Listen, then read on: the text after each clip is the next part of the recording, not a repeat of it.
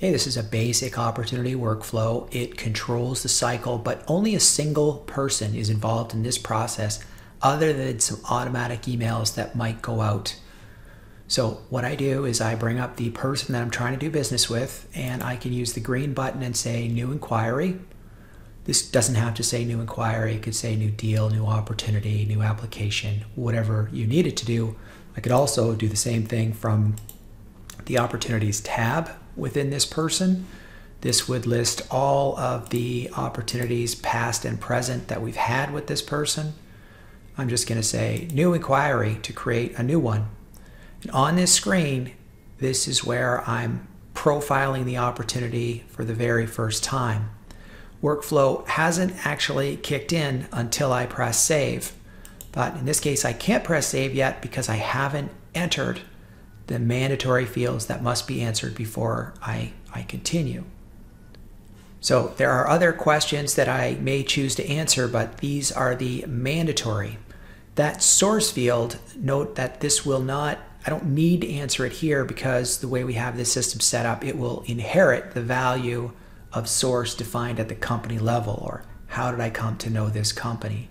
Still, if I press save, it will not let me progress because there's fields down here at the bottom that I have to answer. Specifically, commissionable, yes or no.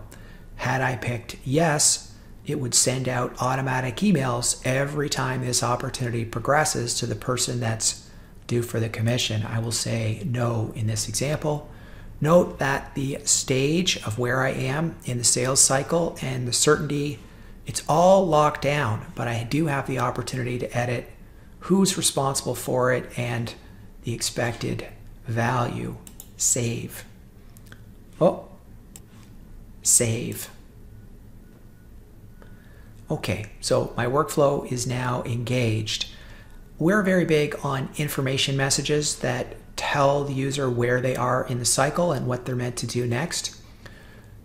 The premise of workflow is that we can only move things forward based on defined policies. So management tells us what policies they want enforced, and the system will enforce them.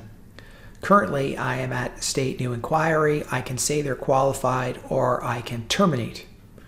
If I say terminate, please note that just like before, I can't just say, yeah, I lost it without explaining myself. So I get to capture reason for lost, and often there's a selection value for specific reason lost. I am not going to lose this deal. I'm going to move it forward and say qualified. Things I want you to notice here are that the stage is now moving to qualified. As soon as I press save, the certainty went from 10 to 25, and I have the opportunity to update the forecast to answer my why are they qualified question by putting in something that my manager can see. And I'll say save. And now you'll notice that the information message has changed, but so too has the green opportunities that I have to move forward, or paths forward that I have. And you might say, well, what happened? I can only terminate this. That's because we have conditions on the go forward rule that a proposal or a key document must be uploaded. So I go to the Documents tab, and I say add a file, or I could have dragged and dropped a file. And I'm going to grab something. The system really cares about how it is labeled more than anything else. So I'll say proposal, save.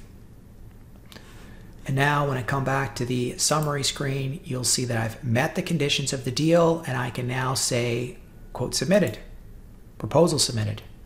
Have an opportunity to change my value to 98.50, and when did I actually submit this? On the 16th.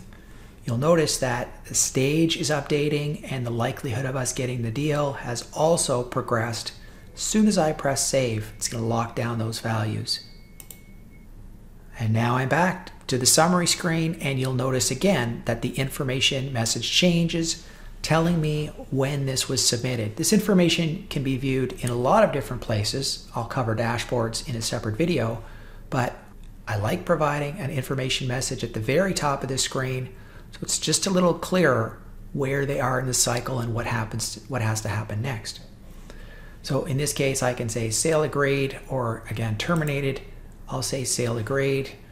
can update my forecast. Notice that I didn't jump to 100 because sale agreed in this situation, it's like a verbal. It's not necessarily a done deal.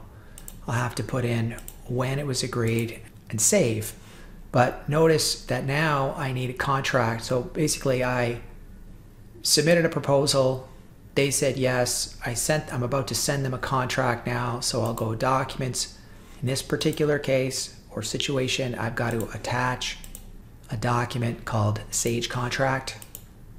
Different organizations have different documents that they want collected throughout the process. And now my info message has changed and I can say contract submitted.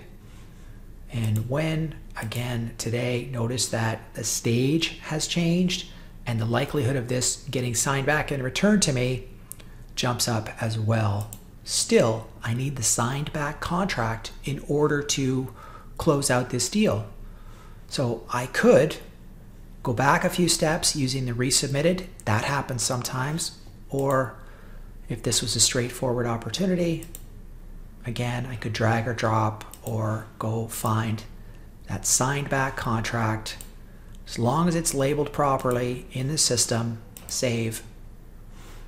Then when I come back to the opportunity summary screen, now I can close this out. Sale closed. And now it's at 100%. Sale closed. When did I get this back? Save. In this case, I have to press the closed out rule, but that could have happened automatically. Save.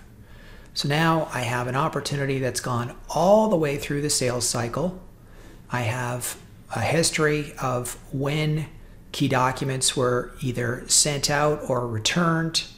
I know what it was worth, if was there a commission paid, and I have all of my key documents right here under the Documents tab of that opportunity.